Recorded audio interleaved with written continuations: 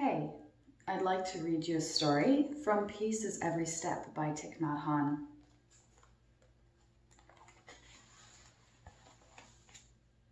Like a leaf, we have many stems.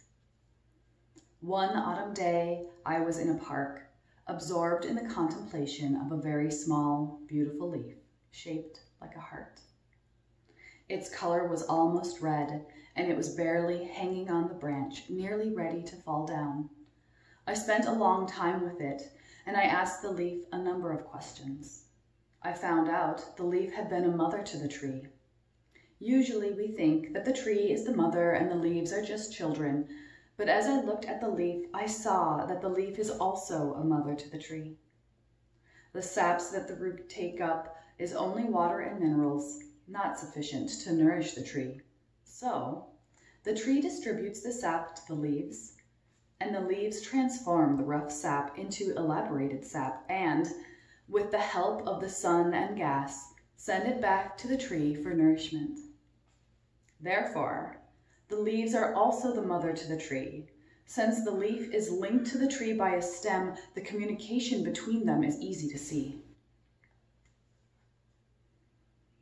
We do not have a stem linking us to our mother anymore, but when we were in her womb, we had a very long stem, an umbilical cord. The oxygen and the nourishment we needed came to us through that stem, but on the day we were born, it was cut off, and we received the illusion that we became independent. That is not true. We continue to rely on our mother for a very long time, and we have many other mothers as well. The earth is our mother. We have a great many stems linking us to our Mother Earth. There are stems linking us with the clouds. If there are no clouds, there will be no water for us to drink. We are made of at least 70% water, and the stem between the clouds and us is really there. This is also the case with the river, the forest, the logger, and the farmer. There are hundreds of thousands of stems linking us to everything in the cosmos, supporting us and making it possible for us to be. Do you see the link between you and me? If you are not there, I am not here. This is certain.